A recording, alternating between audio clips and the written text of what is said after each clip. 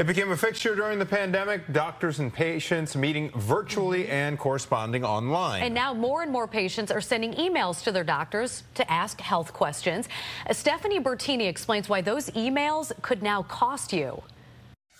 It's happening more and more. People emailing doctors to ask about anything from cold and flu symptoms to prescription refills. But this electronic correspondence could come with a bill, and that's something that's also happening more and more. I think that's ridiculous, honestly, because that should be something that is not, like, you shouldn't have to pay for an email. It's hard. It's a two-way sword, right? You see both sides? Both sides.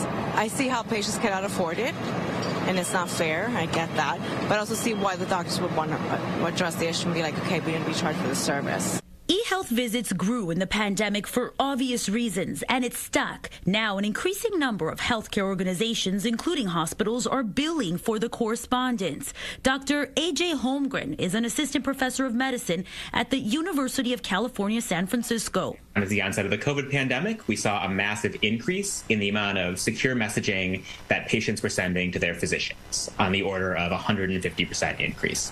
So we have this massive volume of new work coming in that is, for the most part, prior to us being able to charge for this, uncompensated. Holmgren's name is on a recently published study by JAMA Network Open, a medical journal. The study found an association with a reduction in patient portal messaging, both threads and individual messages, was observed that may be attributable to awareness of the possibility of being billed.